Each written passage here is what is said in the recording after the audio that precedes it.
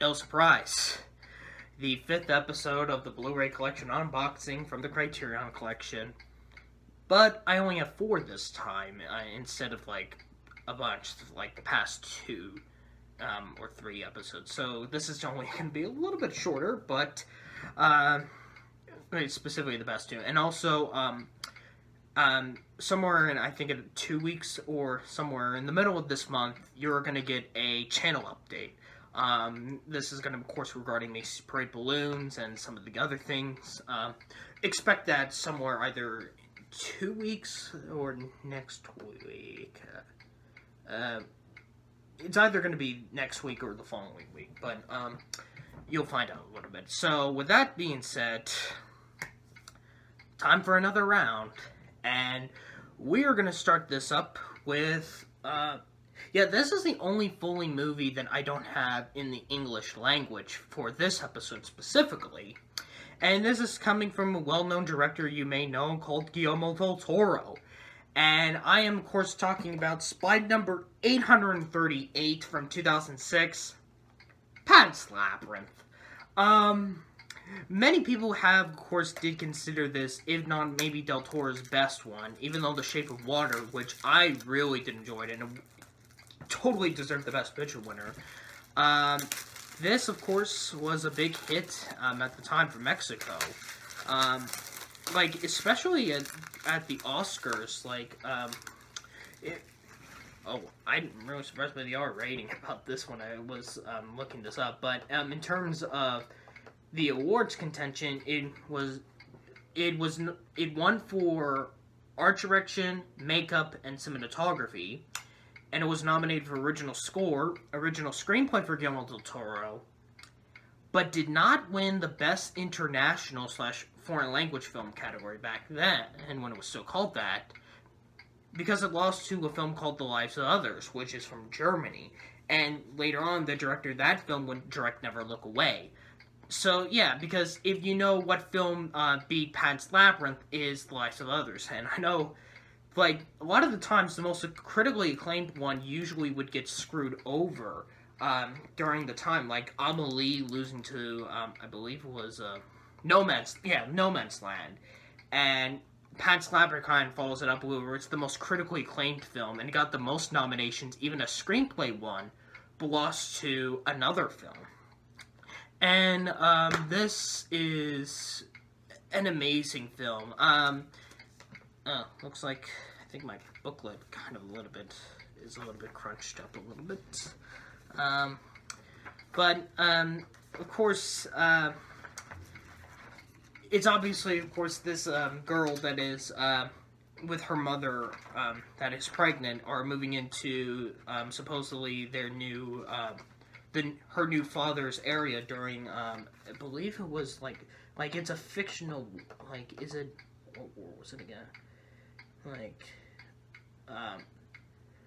Like somewhere during World War II, because it's set in 1944.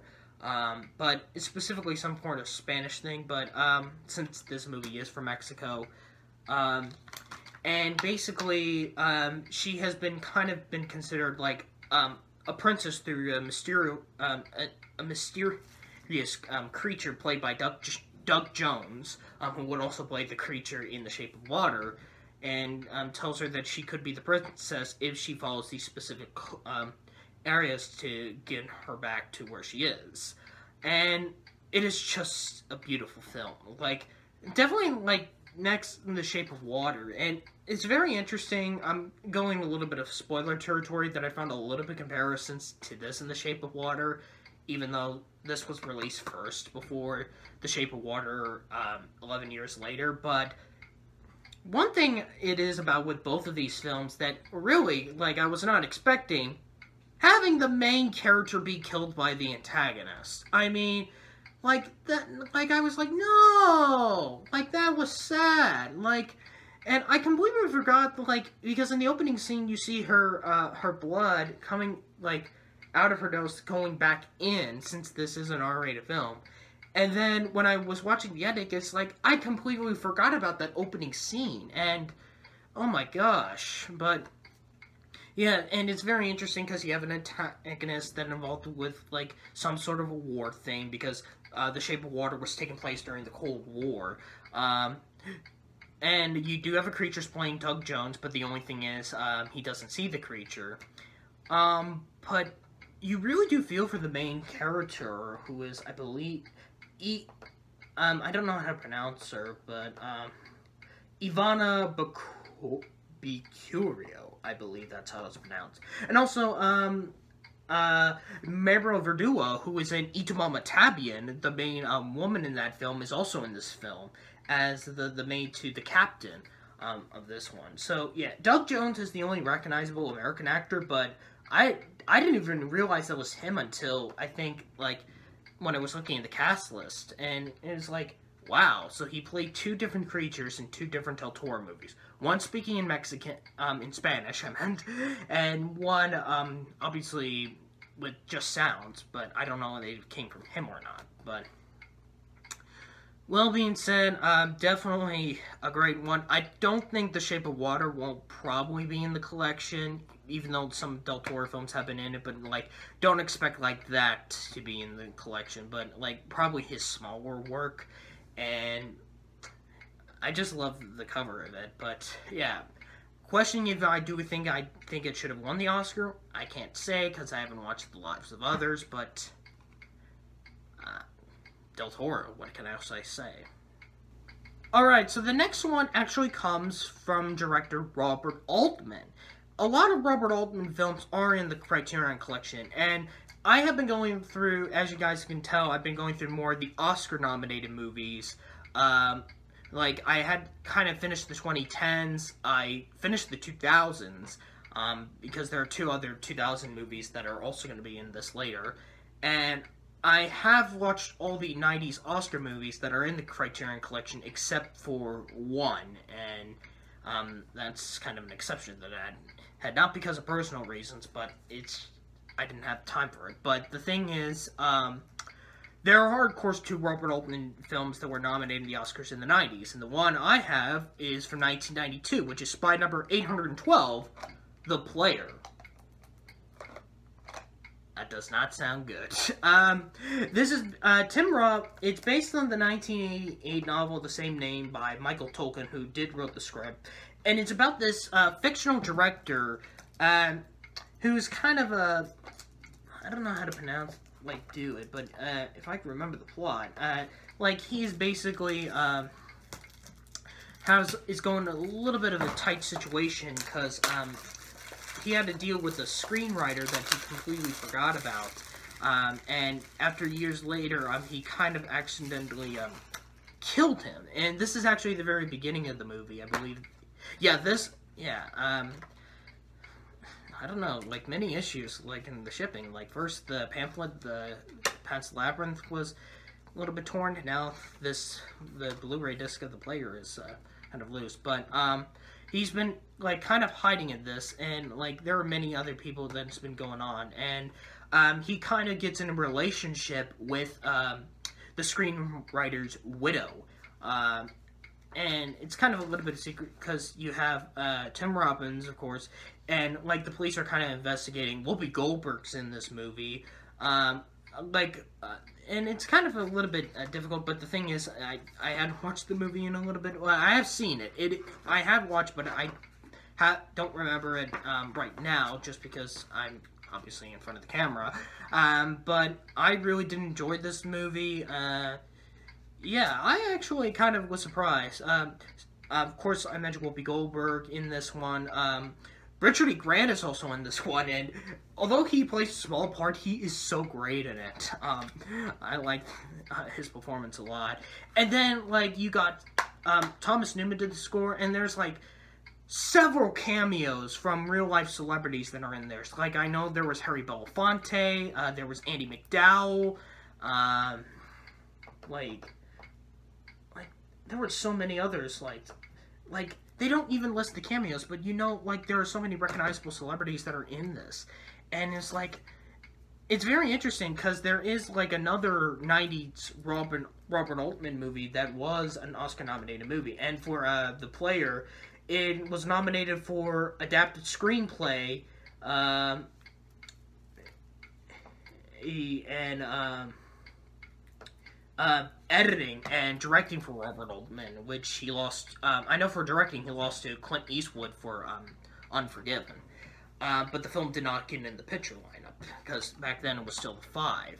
And there was also Shortcuts that he made the following year, which honestly, I don't get Shortcuts. I don't. Like, yeah, there are so many plot points that were going in, and there is based on a lot of several short stories connected to the same universe, like the Three Colors trilogy, but honestly, it just, like, it was way too long. There were a lot of complications. Like, yes, it does have a big name cast, like, not just Andy McDowell, who was also in that, but you also had Lily Tomlin. I know there was Robert Downey Jr., yeah, pretty young in the time before he was Iron Man. He was in a Robert Altman movie.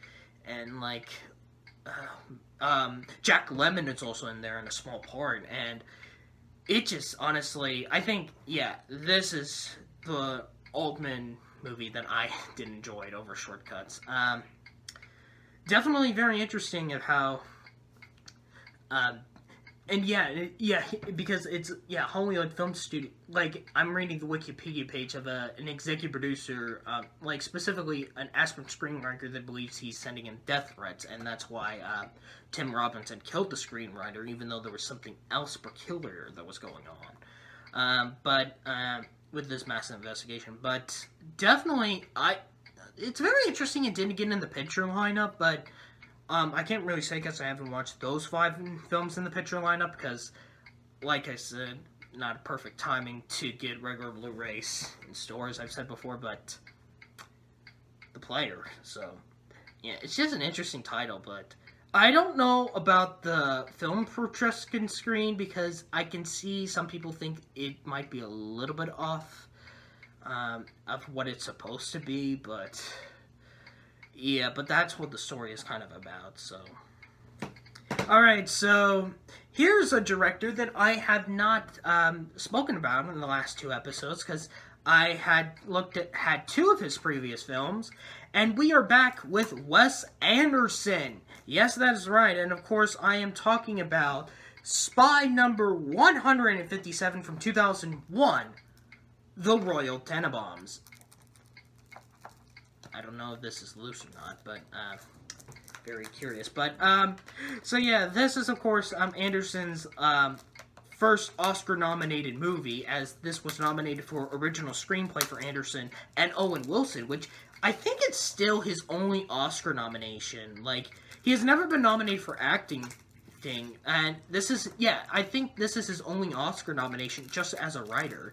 The film, of course, has another big notable cast. You have, of course, Gene Hackman, you have Anjelica Huston, you have Danny Glover, you have Ben Stiller. I was surprised he was in this film. I did not know if he was going to be in this. Gwyneth Paltrow, Luke Wilson, of course, Bill Murray, Owen Wilson, like, those are probably the big name ones. And yeah, I was very surprised to see Ben Stiller in a Wes Anderson movie. I was not expecting that. And this is this was, of course, loose as I knew it. And this is actually a pretty fun movie as well. Definitely another great Anderson movie. Oh boy, here we go again. I know when it comes to Wes Anderson movies, you're going to get a bunch of this. What is it? Oh, and yes, you do get a poster. I'm not surprised. Oh boy, is this like supposed to be like details of the houses or something like that? This is supposed to be. Oh, this is supposed to be like the entire like, I think this is like a map of the house itself, the Tenenbaum house, 111 Archer Avenue. And yep, this is the booklet. I believe it's like, yep, it's like the previous 2 with Pan's Labyrinth and The Player, where it's very unique with the art style. Like, that's one of the things when it comes to Wes Anderson Criterion Blu-rays, because you're not going to know what you're going to get, because you're going to get almost like a lot of this. Other types of awards that it got, like, I know Gene Hackman won a Globe for comedy or musical. yeah, it's very interesting he did get in the Oscars. But yeah, this movie was pretty small. But it did ended up like some people still consider this his best one. I do think I do enjoy this next to Moonrise Kingdom, but Grand Budapest Hotel is still the best one I've seen from him. But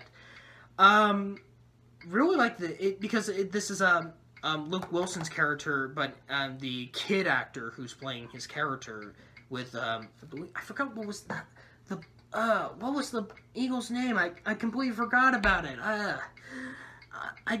Oh man, I should have known it, but Mordecai. I'm an idiot. It's in the front of the case. It says "Go Mordecai." So, yeah, Richie is Luke Wilson's character. As the young Richie is letting Mordecai go. It's in the beginning of the movie, and very interesting music they had at the beginning. Oh man, they had "Hey Jude" in there, and yeah, that's the song that is in during the opening of the movie. And there's even, believe it or not, Peanuts music. You know, from A Charlie Brown Christmas, and like they have the opening music from that that you usually hear, not the Linus and Lucy one, but like you know when they're like the dun dun dun dun dun dun dun dun dun dun dun dun and dun dun dun dun. That's what they. I was surprised Peanuts music was actually in this film. I'm guessing Wes Anderson was a big Peanuts fan, but I'm not really sure. But I'm very excited to see what it is, because when it comes to Wes Anderson Criterion Blu-rays, you get a lot of supplements. And finally, for this episode, we have a movie that comes from the new millennium, aka 2000. And this is Spy number 151, so it's kind of close to the Spy number for the Royal Tenenbaums. Directed by Steven Soderbergh, Traffic. This is, of course, a movie, unlike Shortcuts, that has so many plot elements that the characters are in the same universe. This one actually does work. And many people do consider this his best film. It has, like, a big all-star cast. Yep. I think maybe the traveling of my Blu-rays probably might have made my Blu-ray cases a bit loose. Luckily, there's no damage, so... Pan's Labyrinth had a little tear in its booklet, and all 3 of the Blu-ray discs were all loose. Man, it looks like for this particular... This is it? I'm a little bit surprised that it's a short essay that you get for that. But it does have, of course, a big, massive cast. It is based on, I believe, the British miniseries that it is. And there's, like, so many plot points, but all the characters are in the same universe, and it actually does work. You have Benicio del Toro. You have Michael Douglas. You have, Topher Grace is in this movie? Albert Finney. You have Catherine Zeta-Jones. Yeah, the Douglas and Zeta-Jones connection. Don Cheadle. Louise, is he... Yeah, Louise Guzman, because he plays Cheadle's partner. Benjamin Bratt is in this. Oh, Viola Davis? I didn't see her, but, like Amy Irving, Erica Costini. Like, the thing is, all these plot elements do have to deal with the subject of a big drug war between the United States and Mexico. And, there is some Spanish in this, since we do in the Mexico Pavilion with Del Toro's character. And, I do think I love Del Toro's performance. And, the performances are really great, especially Benicio del Toro. Because of the Oscars, it won almost everything it was nominated for. It won for film editing. It won supporting actor for Benicio del Toro. Won adapted screenplay for Stephen Gaghan. And directing for Steven Soderbergh, which he lost himself since he was also nominated for Aaron Brockovich that same year, except for Best Picture. Traffic won everything except for the main one, as it went to Ridley Scott's Gladiator. A Ridley Scott movie has a Best Picture winning title, yet Scott himself still hasn't an Oscar of his own. But, yeah, it's very interesting that he still doesn't, but a movie directed by him has a Best Picture winning title. And some people are gonna not going to agree with Gladiator winning that, because Traffic looked like an easy winning there, but it didn't do well. Like, it did really well, like, their screenplay in Del Toro, and very interesting at SAG, it did win the ensemble, but Del Toro won for actor in a leading role.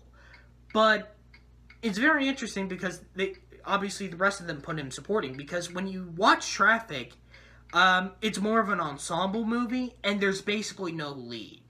And that's why it makes sense why Del Toro would go supporting in the Oscars, but SAG put him in leading for some reason.